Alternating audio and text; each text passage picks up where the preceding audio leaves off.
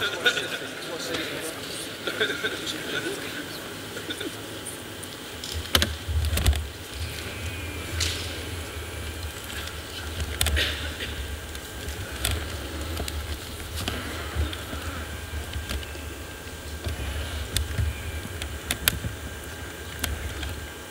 morning, and welcome to this session on innovation in process automation.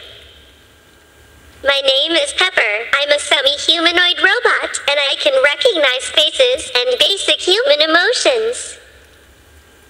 Those of you here from the UK may have seen me appear before a Parliamentary Select Committee in Westminster last year. One of the MPs on the committee told me I was better than some of the ministers they have heard speak. Some of you might very well think that. I couldn't possibly comment. Anyway, I'd like to hand over to the chair, who will introduce the panelists and start the session. Speak to you soon. Right. This session is one on process automation. This is an example of process automation with which I'm deeply uncomfortable, of course. I see some threat to me there. Process automation, the use of software or robotics software to carry out standardized routine processes like pulling the data out of invoices and using it to populate the relevant fields in a financial management system. I'm sure these people will be able to explain why I've got that completely wrong, because they, they know far more than I. Great. So first we have Rania Leontaridi, who's the Director for AI and Business Growth at the Department for Business, Energy and Industry, UK. Dmitry Yegorov, Deputy Secretary General for Tax and Customs Policy of the Ministry of Finance in Estonia. Marcel von Wendland is consultant for Finworks, the knowledge partner for this session. We have from Singapore, Paul Loke, who's Director of Technology and Chief Information Officer in the Accountant General's Department of the Treasury in Singapore, and has done some incredible things. And in a slight change, we have James Merrick Potter, Head of Robotic Automation for Cabinet Office. This is a fantastic panel for the subject. And I think if we do it again, we'll do 5 minutes from each and then go to the floor. So, Rania. Okay, fantastic. Thank you. Thank you very much. Delighted to be here. I am wearing normally my Director for Artificial Intelligence hat in the UK, but today I'm not going to wear that hat. I'm just going to go back to my roots, being started life as economist, data scientist. So I'm going to wear some of that and talk to you some of the exciting and world-leading things that we do with automation and with our data. You all know, and Kevin stole some of my thunder on the work that we're doing on AI and on automation. My own department, the Department for Business, for example, is looking at exciting projects, working very closely with Jamie and the Cabinet Office on things like how do we create energy and household data, pulling it together to ensure that customers, for example, can see where they save money in real time. Or how do we automate things like our HR processes? So we have a new HR performance system creating just mere chatbots that they can answer questions quickly and alleviate some of the pressure in large departments like ours of 3,000 people. And also, how do we create something which is closer to our heart at this time, real-life business dashboards on seeing how the economy is doing in real life. And these are all in the making, and I'm sure that we'll be more than happy to share more details in future events. But today, as I said, I really wanted to focus on something which is very exciting. I've talked to many colleagues around the world, and we are pioneers in that respect. And if you think about how this all fits together, automation, robotics process automation, is always a precursor to truly AI-run services. So we're starting from something modest, and we're hoping to expand, is how we use UK tax data to predict business activity. So let me tell you a little bit about and why we're doing that. We know that when we have business data in our hands, quite a lot of time we use it to either understand businesses that we have, tax them of course, but also do research and monitor and evaluation. And these are the three boxes in the bottom. But we're not really good at across the world is looking at real-time data to ensure that if we were to offer support to businesses, we don't do it spending our pennies normally across everyone. We're not very good at knowing how to target them. So this project, it does exactly that. It focuses on real-time tax data in being able to see in life, in real time, how businesses change, how they grow, or how productive or unproductive they may be, and therefore in the future enabling us to real-time target them. So we chose one specific example. We're progressing to other pilots, but the first one is to see, can we predict growth of businesses? We chose an international term called scale-ups, how businesses grow 20% year on year, and we tried to use, first of all, our data to see, can we see what's happening now? Can we see the ones that are actually growing 20% year on year? We identified about 13,700 businesses. We looked at a massive sample of 3.2 million UK businesses, and to give you a perspective, the UK has 5.7 million businesses active as we speak now. But the beauty is that of that particular pilot is that we pull together lots and lots of variables to look through them and identify and see the ones that they are growing. Equally, and another part of the forest we're looking to see are the ones that may not be as profitable, not being as productive as they would do. Having looked at our real data and what is happening now, the exciting part is that we're trying to predict. We're trying to predict by using algorithms what happens in the future. How are these businesses, or how any UK business may be able to flourish, may be able to grow. And what our graph sort of shows is, this is not, it's an illustrative. It's an illustrative graph. What it's trying to show is that we take the 20% best of our sample, and within that we can do about 50% prediction, which is actually not bad at all. So where are we going next? As my time is finishing here, as I said, pretty exciting. We can't share this outside, but we're hoping to be able to create data sets in the future to help our policymakers to do real-time work. We're going to pilot in specific regions, so I will be able to see what your business is doing, how well is it growing, and we'll be able to target them and say, do you know what? In your region, if you have a problem of productivity, if you're not as profitable as possible, go to this service over there. You have been selective. We know that you have an issue. We know that you're a star and you're growing, so go and seek support. We're hoping that, as I said, we'll be able to use some of those pilots to do a lot more exciting things. In some cases, we may need legislation, but what is really fascinating is that will enable us to do real-time policy making, targeting businesses in the UK and understanding what they do. Thank you. Thank you, Rania.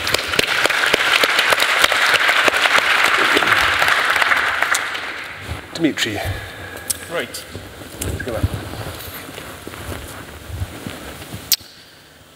So I'm waiting for the presentation. Right. Thank you. Good day, everyone. Let me speak a little bit about the process automation as it happens in our tax administration as it has happened for quite so many years, and what are the plans that we have for the immediate future. So the most important question for us in taxpayer service is what is the ultimate goal of taxpayer service? And I may be a little bit provocative when I say that our most important goal is to avoid customers or taxpayers coming to the office. Or if they're there, our goal is to push them out as soon as possible. The thing is that taxes are usually described as dead weight for those who are familiar with economics, of course, know this, but of course, cumbersome tax administration adds even more burden to that dead weight. So this is why, for us, it is important that we save taxpayers time and we save them money so that they do their business, not our business. So here are some of the examples how we do this in Estonia. Personal income tax reporting, let me tell you this. Electronic reporting is available from February 15 until March 31st every year.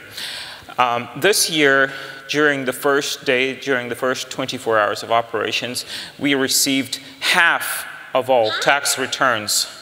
Half of all tax returns that we were supposed to be receiving. It's not that Estonian people really love to pay their taxes, but it's the fact that tax return actually gives you the right to claim your tax refund. And so it's the other way around. So we offer 5-day refunds for non-problematic e-filing. And e-filing right now stands at 96%. So only 4% of people do their taxes on paper. It usually takes about 3 to 4 minutes to file your taxes because there's basically no manual input because you know we get all the data from employers and banks and universities so forth. And we run automated risk analysis. So most of the tax returns are not even looked at by the tax administration. And if we find a mistake, then we ask the taxpayer to contact, for example, the employer or the bank and correct the mistake themselves. VAT refunds is another thing that is very important for taxpayers because it's their money that sits in the hands of the government and we need to give it back as soon as possible. So VAT returns actually come in electronically at nearly 100%. We also have sellers' reports and buyers' reports coming in separately so that we can cross-check the data we then apply a significant number of risk criteria, again, to make sure that those green returns in the language of customs corridors get a refund as soon as possible. About 2 to 3 days is a normal time. So due to the cross-referencing and using a lot of risk criteria, we have been able to reduce the VAT gap in less than 2 years from 14 to 5%. That to say is that we've got millions of euros coming in without raising the tax rate or increasing the tax base, widening the tax base. I think in the future we don't need a tax man at all. Perhaps not even for tax services, because banks can overtake this pretty easily. So what we do with one of the particularly innovative banks in Estonia is that if a cashless business, and we have lots of those, you know, a man and a laptop type of business, if they pay only salary and dividends, then there is no need for a tax return, because if they make these payments, salary payments through the bank, they just let the bank know it's a salary. The bank sends the information to tax administration. The reply comes back from the tax administration saying this is the amount of taxes that are associated with this salary, and the bank debits that automatically. So there's more time to do business. And I think in future, tax return is not needed at all, because what is a tax return? Tax return is just the same data that the taxpayer already has in their computer, just in another format. So when you submit that to the tax administration, what the tax administration does is, you know, reformat it back into the data. Why do we do that? You know, let's just plug the cord in for those taxpayers who don't have anything to hide, and they're using the software from companies that cooperate with tax administration, and this data can come in to the tax administration, and the taxes can be done. The same actually is true for statistical reports. Not all of them, but and not as of now, but in future that's probably going to be reality for us. So those are some of the examples of what we do in Estonia, and I'd be happy to take questions and share more of our experience. Thank you. Thank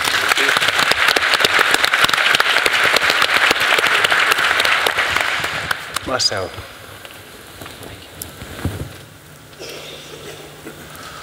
Welcome to Process Automation and the crucial role it plays as a platform for innovators. Now, digital has been around us for a little while, and it's already had tremendous impact on our daily lives. It's completely transformed what life is, what work is. But there is so much more ahead, so much more potential for process automation and data to infuse and augment and help us. So my question is, are you ready to take advantage, to take this forward, this great transformation, to make the most of it? Well, in that context, let me take you back in time on a little journey. Does anybody here remember what they did on Friday, the 12th of September 2008? Well, let me give you a bit of a memory jog here. This was the Friday before the Monday on which Lehman Bank failed, the start of the financial crisis. And I know what the head of the European Central Bank, Jean-Claude Trichet, did that morning. He woke up, first thing he did is tell the data team, give me an accurate picture of what Lehman is, the thousands of entities that make up Lehman, what instruments they issued, and how they fit into the wider financial system. Well, he did that at 7, and by 8 he had a picture that later on turned out to be really absolutely accurate. It was, a few missing data points, but nothing that mattered. And at 8 o'clock New York time, the Federal Reserve had no such picture. They didn't have it for days, and most banks didn't have this for weeks. And that picture really mattered. It really helped the European Central Bank, the national central banks in Europe, and central banks like the Federal Reserve around the planet to actually plan accurately how to deal with this event. It helped heads of government to shape policy and create a response that helped us avert that crisis becoming even worse. So the innovation matters, but the ECB didn't have that picture by accident. In 2004, they started on a process automation and innovation program with us, Finworks, to transform their way they look at process their data about financial instruments and the entities that issue them. And it was that program that actually enabled them to have that picture then. And it connected all the different pieces together that were necessary to get the full picture. So innovation is connectedness. And process automation is one of the key technologies to bring those different pieces together to create that connectedness.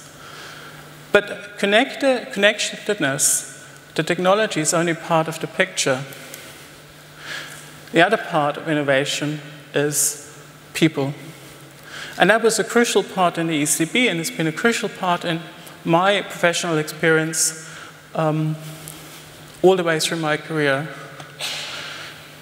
Bringing the people to the technology, allowing the connection between the technology and the innovators, to let them engage with the capabilities that it has.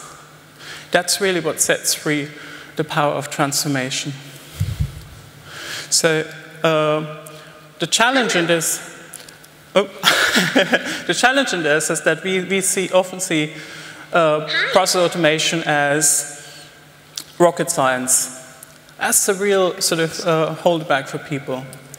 Now, underneath it, yes, process automation is complex, but cars are complex. And if we looked at the under the hood complexity in cars, we would never drive one. Many of us, anyway, wouldn't. So we need to make sense. We need to see process automation as the capabilities it gives us, so we can connect to the data that powers the transformation, the intelligence that gives us the insights, the case management that allows us to transform citizens' experiences into individualized experiences that are really efficient and really helpful for everyone concerned. To deliver empowered automation that not just displaces, but also augments people's capabilities, often infused with AI. And rapid application delivery, a rapid evolution of the capabilities that are being delivered by the service that you're transforming. That is a platform for innovators. And the future here starts today. That's the journey on which you can discover extraordinary. And I encourage you all to come to our stand 14, after the session or throughout the day to have a bit more of a chat. Thank you.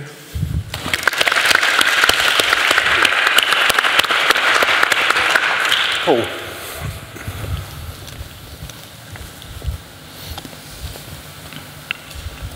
Very good afternoon, everybody. My name is Paul.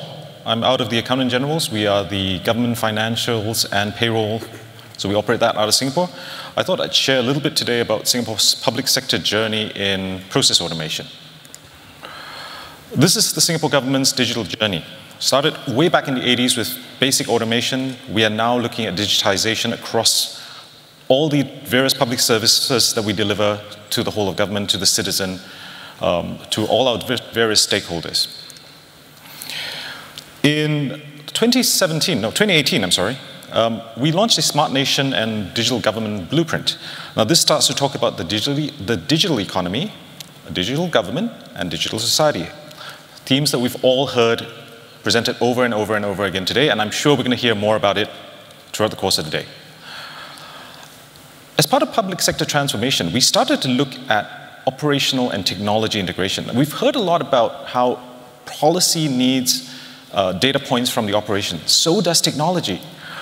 I can't push a piece of technology out there and say, here's a wonderful piece of technology, guys, please take it and use it. Right? I need a business use case. And one of the technologies that we identified as something that was good for us was robotic process automation. So what we said was, well, we're going to do an immersion program. How do we encourage our public sector agencies to look at robotic process automation, to try it out, to play around with it, and get comfortable with the technology, right? So this is how it went. We started out and tested RPA in different public sector agencies. We said we assess the benefits, and then we try and build a capability within the government. How do we make sure that we have people who can do the process review? How do we make sure we have people who can actually develop and maintain these robots? This is what we found. The wide range of archetype processes. Everybody's up there. Everything from human resources to finance and procurement. I know finance and procurement is one of the areas, and especially I'll talk a little bit about that in depth after this. Finance is one of the areas that RPA is really well suited for. But interestingly, some of the business and operations were also able to use RPA for some of their business processes. I see people taking photos of slides. Please feel free to do so, but I will get these to you if you want them, all right? So the AGD experience, what we experience ourselves. Accountant General's Department, like I say, we are a department under the Ministry of Finance. We manage payroll, we manage cash management, we manage financial payments to all our vendors. Okay? Our mission and vision, I won't go too much into this. This is our financial analytics platform. I won't talk too much about this as well. I'm just going to make mention of it, and I'll explain why in a little bit. So some of our early trials, like I say, increase awareness, try it out. First pilot was a simple cut and paste job. Anybody who's done RPA, everybody knows cut and paste? Yeah, robot does it faster, more accurately. This was the second one, payroll audits. Now, we are blessed. Hello. We are blessed, okay? Government payrolls are generally, the rules on promotions, merit increments, and bonuses are generally very heavily codified. As part of our audit process, what we used to do was, and how many people love our auditors? Anybody here really love the auditors, right? What do auditors do when they come? It's called random sampling. Eeny, meeny, miny, mo, I'll pick this sample. And we as auditees, please God, don't let them pick that sample. So we said, no, we're going to do this better. I come from cybersecurity. We said, let's adopt a VAPT, vulnerability assessment and penetration testing method of doing things. We'll put the entire organization's payroll through the robot. The robot has all the rules. It will flag all the exceptions. Then we go and poke at the exceptions. So that gives us a lot more in-depth. It gives us a lot of wider coverage. It gives us a lot of additional insights. And we look at what really are the problems. Right? Anything that is accurate, we don't look at it.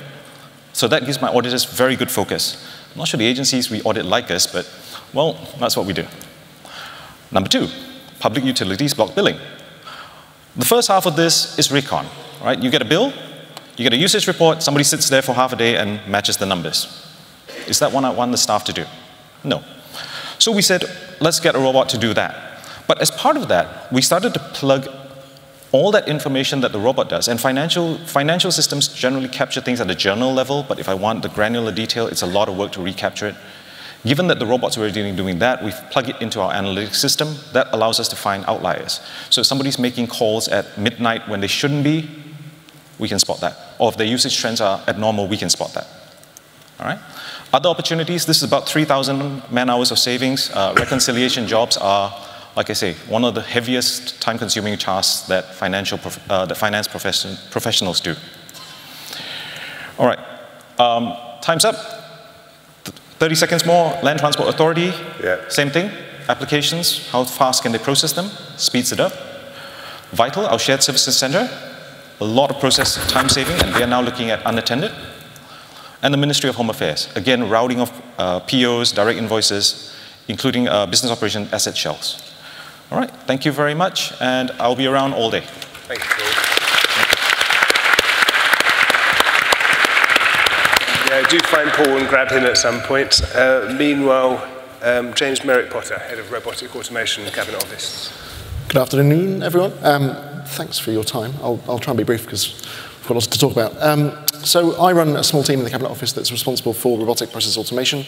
It's a centre of excellence that was established 2 years ago to try and encourage other departments to take this technology up and start to test it out, basically playing on that push thing that Paul talked about, trying to persuade and encourage departments to try stuff. Very quickly, why is UK government using RPA? Well, simply, it's scale and potential. So we are a huge user of legacy systems across the 29 ministerial departments. We have myriad legacy systems. All are in different stages of transformation. All will be replaced at some stage. But until that happens, there is lots of gaps between the new and the old, and lots of green screen, lots of kind of spaces for process inefficiency that we think RPA can help solve. And we think the scale's relevant. We have 400,000 civil servants. We do a huge amount of things. We do lots and lots of processes, massive millions of transactions a day. That scale needs to be managed a bit, and we can see a way of using RPA to help with that. So the history of government's use of RPA starts with Revenue and Customs back in about 2015. They started trialling it in their call centre operations and their customer contact space, and they were the first adopters in government, and they jumped in pretty quickly, pretty hard, and built an automation delivery centre that very, very rapidly scaled up. So they built something like 50 or 60 automations in the first year and a half. And they were the first adopters in government. They're at 78 automations live now. They've done about 16 million transactions processed, and that number's going up rapidly every month. They were the first adopters, but behind them, no one else really did anything. So 2016, 2017, pretty much every rest of government was waiting to see what was happening, waiting to see whether this was worth doing. DWP were the second followers, but that came through in 2017, quite a long way behind. So we saw an opportunity in Cabinet Office to try and do something to help those other departments get up to speed. We couldn't quite understand what the gap between potential and realization was. So we set up a Centre of Excellence, 2017, summer 2017, in partnership with a private company to basically try and persuade departments of the potential. This wasn't trying to push RPA as the solution to every problem. This was just trying to make sure that everyone was considering the potential of RPA when they were looking at their business issues.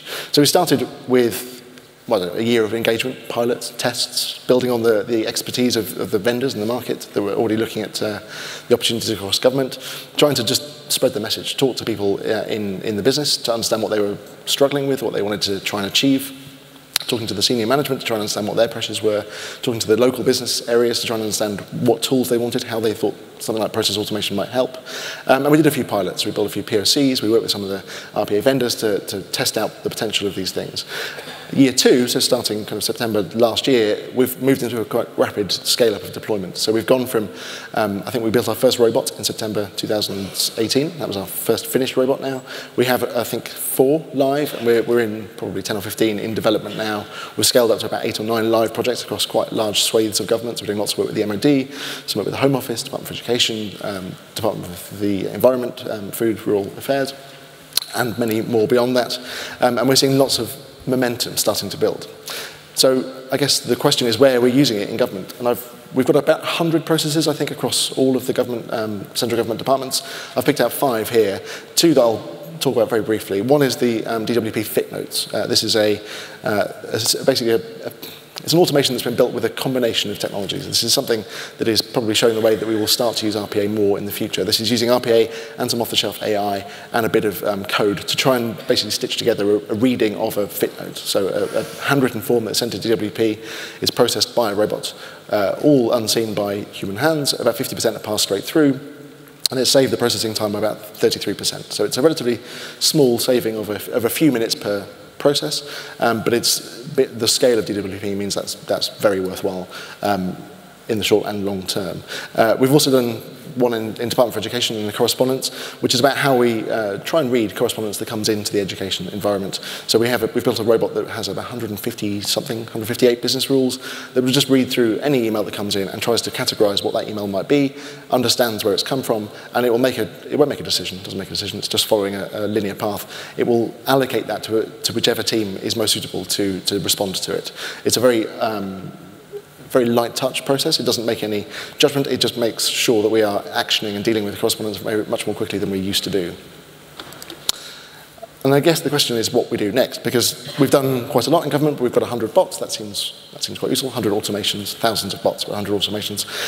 But we're seeing adoption is still a challenge. So we don't have adoption across all of government. We've probably got 4 or 5 departments with what we would deem a relatively mature beginning, and probably 8 or 9 behind that who are looking at this in earnest. But there's still many organisations, arms length bodies, agencies within central government that are not doing this stuff yet. And we think there's a huge potential for all of those to start to catch up. For those who have begun, so your DWPs, your HMRCs, they've begun, they've got some good numbers, but the scaling is still very difficult. So DWP have built 12 automations. They're really valuable. There's lots of transactions going through there, probably 1 million transactions a month by the end of this year. The volume's big, but there's only 12 processes. That's still 12 things within that huge infrastructure that have been automated. So there's lots more potential to do other things. And then moving forward and touching into the kind of AI review and the other potential of this, we're starting to see lots of blends between very simple process automation and the more intelligent automation that you can bring with machine learning or optical character recognition, or AI, in fact. So we're seeing this as a path towards the AI. It's not necessarily a precursor. It's not necessarily dependent. The AI isn't dependent on this work. This allows us to start to organize ourselves and get our heads in the right space for that wider AI possibility. Thank you. Thank you.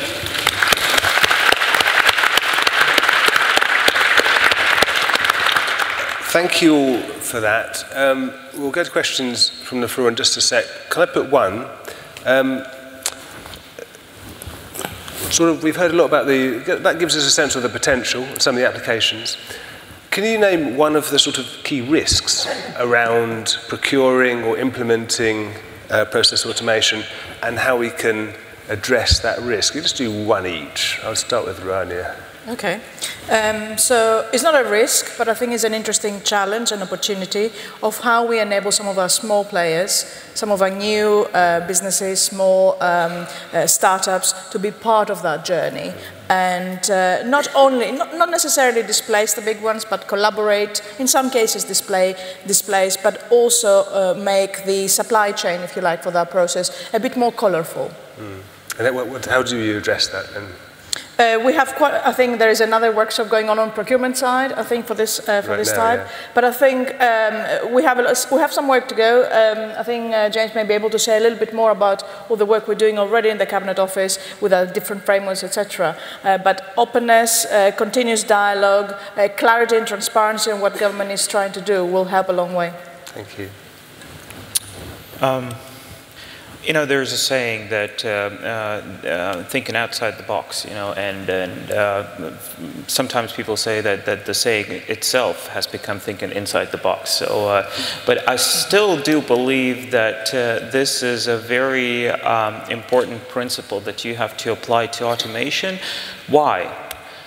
Because every time you start thinking about automating something, you should first think whether you need that process at all. Maybe you need to abolish that process altogether.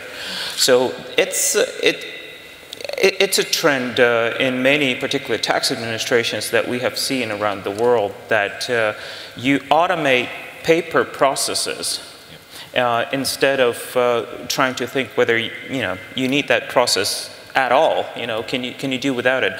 So before you go to process automation, you know, think maybe it's process abolition that you have to think about first. Thank you. Marcel. Yeah, I think that dovetails with what I think, and I think as I pointed out that innovation is really a crucial risk, but there's one more, and I think that warrants looking at, and that's data. In order to do to automate processes really effectively, especially if they're transformative, you will need a different type of data, much more reliable data, and data that you may not ever have produced before. Before, data was maybe something that, you know, assists in your decision making, something like a map you get from an information office that may or may not be right. It gives you some idea, but you have other ideas too, and you then proceed. But with automation, it's like having your car being driven by your GPS. Now, if that data isn't accurate, well, you're going to end up in trouble. And so this transformation of the data is vital. It's another risk. It's a key risk, but it can be tackled. It just needs looking at in a systematic approach. Thank you. Paul? I was going to say legacy processes, exactly as Dimitri said, so I'll change it a little bit. I'll wear a CFO hat, and being the CFO for the Singapore government. One of the biggest challenges we see particularly as for the back office functions, is the fact that how do we share what we've done? And not just at a conceptual level, but also the scripts and the effort that has already been put into developing a robot. If I look at back office processes, so HR onboarding, right, a simple HR onboarding process. Every government agency goes through a very similar process that says, an employee joins me, I key it into an HR system, I trigger an email to somebody, say, provision a network account, provision a staff pass, something like that. Do we really want 106, or I've got about 114 government agencies. Do we want all 114 of them to go out and develop an RPA robot to do that exact same process? And it's very, very low value add. So how do we then start to say, well, okay, hang on, this is low value add. It doesn't add, and especially the back office functions don't really add value to the core function of the individual agency. And then be able to say, well, at some level, we set up a couple of centers of excellence that will say, we develop a script for within the center of government, and we are willing to share it with you. You then do a minor tweak, perhaps, to adjust it to your process. And that saves costs for at the whole government level, for everybody. Thank you. So I think I share all of those concerns, and those risks resonate with me. The one that I think I've started to see a bit in government here is that we think of automation as the end. So we think once we've automated it, that's the job done. And actually, I think that's the start of the job. The decision to automate is one thing, but you need to treat that automation as a live process. You need to be continually training it, refining it, and considering it as a live thing, not a completed thing. And I think often we fall into the trap of kind of washing our hands once we've done that automation. It saves some money or it saves some time, and we kind of pat ourselves on the back and we move on to the next bit. And actually, with the way the tech is developing so quickly and the way that the capability of the tools is developing so quickly, we should be much more innovative and much more aggressive in the way that we start to change these things. And they should be live for a few months, and they should be changing almost daily. Right, thank you. That's really good answers. Any questions from the floor? Any hands around? Oh, there's a lady over here, right in the middle. It's making its way to you. Can you tell us who you are?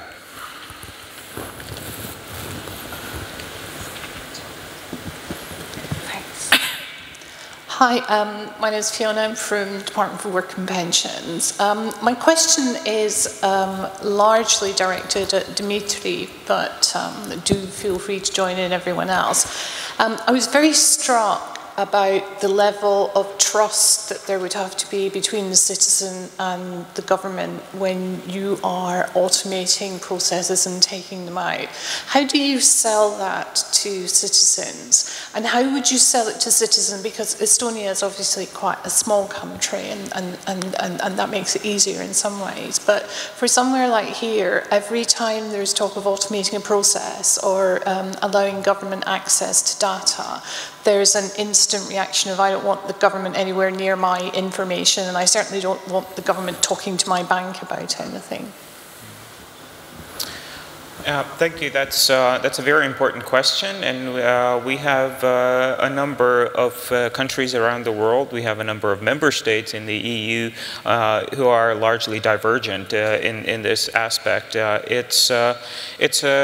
It's a legal question for some countries, but more than that, it's a cultural question. So without going into much detail about how this happens, I'll just give you an example that although we are being year on year a bit more transparent about tax dealings, we are far away from where Nordic countries, for example, are. I'll give you an example of availability of income data. In some countries it's publicly available. I can go and check on what my neighbor pays in taxes. So it's a deeply cultural issue, of course. On the other hand, the latest trend all over the world is that, and it's due to, of course, abuses in the banking sector, is that bank secrecy, particularly from the government, keeping the secret from the government, has to cease. Because, as a taxpayer, your money is not only the money that sits in your pocket, but it's also the money that is available to your government to do things for people. So if there are structures, if there are systems in a society that allow some people, allow this avoidance of common contribution, then it's just not fair. So if you talk about fairness in this respect, then I think people would understand. And one more last thing, the tax administration in Estonia is usually 4th or 5th most trusted institution, government institution, way above government itself and way above politicians. So this trust has been earned over a number of years, so it takes time. Paul, do you want to? Can I just add? My colleague will speak a little bit about this afternoon, so I won't steal his thunder too much, but from the Singapore experience, what we realized was citizens are generally willing to trade off some of this data privacy for convenience, right?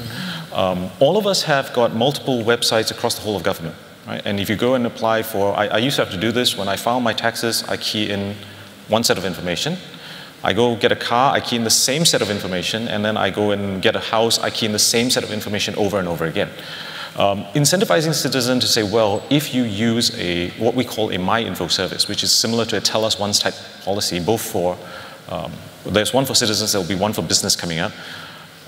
You realize quite rapidly that citizens are prepared to give away a certain amount of privacy just for that convenience that says, well, I can do things and I can transact the government faster, more rapidly, more easily. I don't have to keep keying in same sets of data over and over and over again. And that it's just that little incentive that says, that sort of knocks them over the edge. There will still be some who say, I don't want it. I insist that I will only give you a piece of paper and that's fine. There will be some that say, well, this is how we do things. Secondly, the tone from the top. Singapore was the victim of a cyber breach, wherein the Prime Minister's health records were data exfiltrated and were extracted from the health system. But the tone from the top was important, and he came out and publicly said, look, I knew that was a risk, but I was prepared to do it because I knew that I wanted that service delivery. It's a digital journey. I wasn't prepared to say, well, dear citizen, your health record is digital, mine is on paper in a file somewhere. So that's just a couple of pointers that I can think of straight off the bat. Thank you. Rania, yeah, very quickly. What we heard from all colleagues today is that RPA processes, of course, are the precursor to AI. So if I wear my AI hat for a minute, one of the things that we have seen is trust being one of the key concerns of the public in various domains. And you'll see every time we talk about AI, a wonderful press will put out a very, very scary robot and various other stories. But what we have done is created something we call the Center for Data Ethics and Innovation, which is the first in its place in the world. Is a body that it is independent from government, and we're hoping that not only will deal with and address some of these concerns, how you make ethical automation, ethical AI, but also the important thing is the innovation in the title. When it is not a regulator and is not going to plan to stop things, it's just to address some of these important questions. So there will be more coming out from that. Thank you. Marcel? Yep. Well, one of the aspects there, I think, actually is to treat the citizen, and especially the citizen also as part of that innovation process, to treat them as a potential innovator as well. Now, that's maybe a bit harder for individuals, but for corporates, that's already well established. Really good examples. I've been participating in quite a few, and some very intricate and difficult ones myself. And the most difficult ones really went way, before any consultation and so on took place. The actual constituents were actually engaged in, voluntarily in shaping what should that whole picture even look like. And once that was done, there was a consensus there that then made the consultation really almost seem like a rubber stamping, because the consultations are compulsory, but then they were basically saying, well, we designed it and it works well and we want it. Can we please have it? and I think that's one aspect that can be done, to really treat the citizen as an innovator as well. Thank you. James? Just quickly, so on the process automation front, I think really we're using a new tool to do something that's already being done. So to some extent, that piece of information is being shared already, and we're just using it, we're doing it in a different way. So it's about talking about this quite honestly, and I think having the conversation and trying to expose some of these concerns that people have about automation or about robots in an upfront way. I think often we do these things and we're a bit scared about talking about it because we're not quite sure how people will react. And that's the worst way of doing it, because we tend to then get to the situation where it's automated and the response is not desirable, and then people are very concerned about how we got to that point. And if we can take people with us and explain how we're automating the simple stuff now and then potentially the complex stuff later, it won't solve all the problems, but it'll help us be honest about that up front. Thank you. Sorry, the other hands. Can I just say? Sorry. Just one small thing. Yeah. Small administrative matter. Thank you very much for the question. I have a bunch of keychains, souvenirs, so everybody, I've got a couple of them that are going around. Yeah, okay. The gentleman at the back will get it to you. Thank you so much. Thank you. Any other questions? Somebody over here.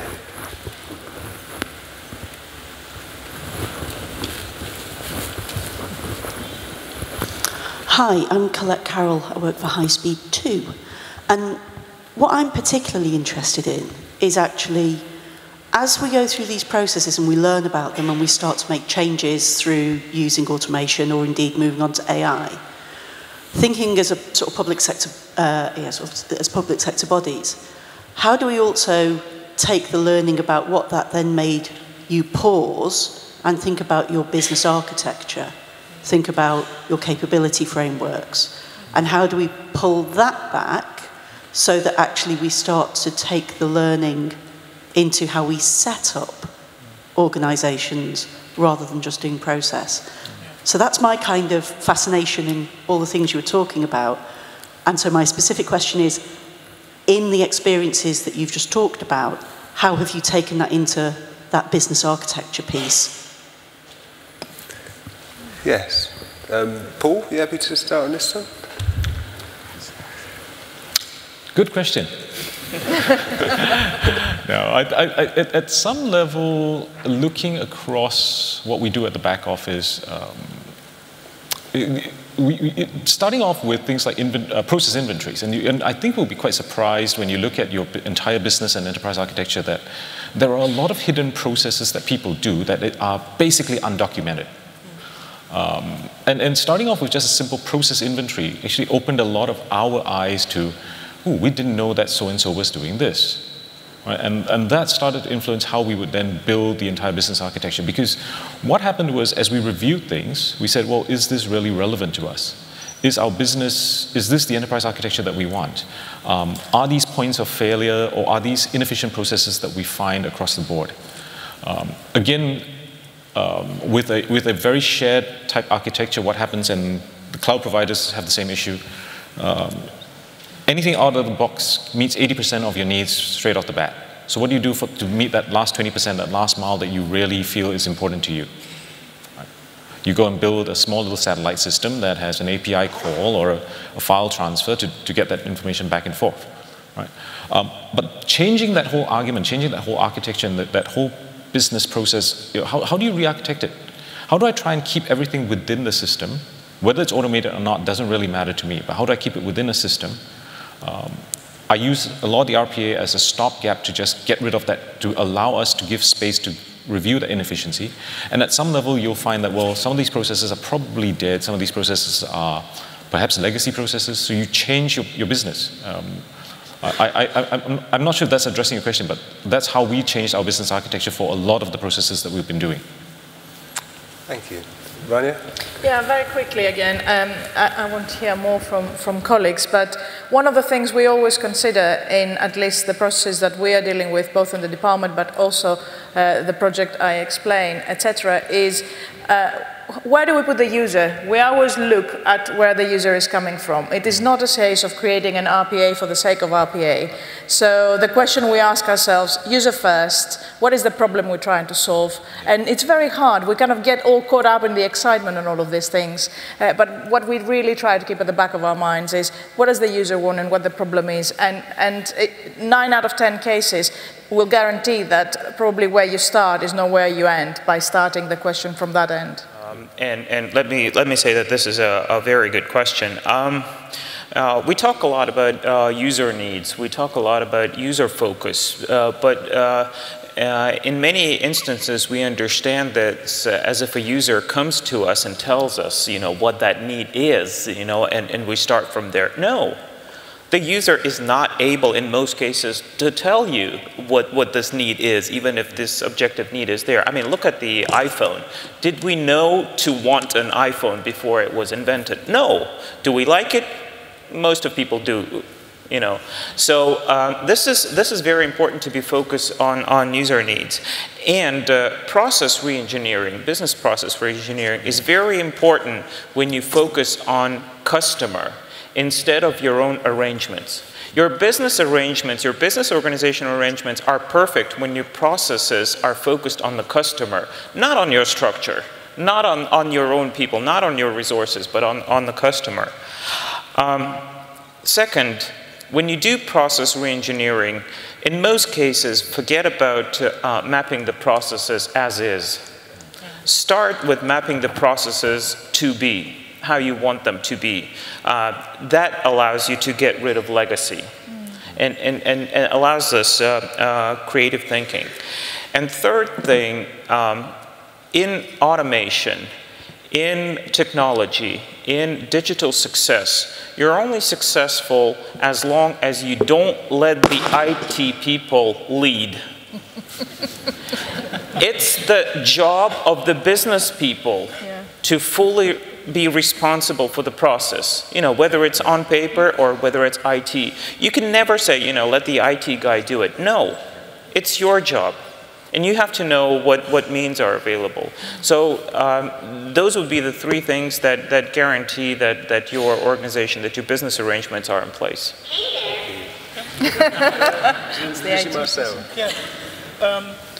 I think it's a really crucial part of that journey, and I think it can't be started too early. Really need to look at the business architecture right up front. And I do agree with the saying, don't start with doing like a gap analysis on your existing architecture. Do, as you start something quite transformative, look at what the architecture could look like, so you get an idea. No, spend huge amounts of time, but build a picture, build a vision there, and then treat the process as an emerging piece of work. So see, how you're going to phase your insight, your vision into transforming your actual architecture as it stands, one piece at a time, as you deliver working services. Because you will find that vision will change also. You will discover new things, and you can then phase them in because people need time to adjust. And you will then be able to eliminate, by having a vision, you'll be eliminating parts of your architecture that are no longer needed. But you do it based on evidence. Thank you. James? I think it's pretty much all been covered. And the key for me is it not being a business or a digital thing. This isn't an operational tool. This isn't a business, a digitally enabled thing. It is a combination of those two factors. It is going to be a digital workforce. So it's going to be considered as something which blends humans and technologies together. And so it can't be owned by just a business and enabled by digital, or vice versa. It has to be a combination of those two things. And we have to be a bit more ambitious about where we look in 3 or 4 years' time. So a lot of what we talked about is the tactical, what we do over the next year or so. But I think we don't know what we don't know yet. We don't know what the new iPhone will be. But we know in 5 years' time, there'll be so much more capability. We shouldn't plan for doing what we do now a bit better. We should be thinking completely radically, like let's fundamentally change what we deliver, not alone how we deliver it. Right. We are running 5 minutes late, and I don't want to eat into you guys' lunchtime, so I think perhaps we'll stop there. We have lunch is 1 hour. If we can, we're back here in the plenary for 1:45, when we'll be talking about innovation in the use of data. And meanwhile, can I thank all the panel for really fantastic contributions.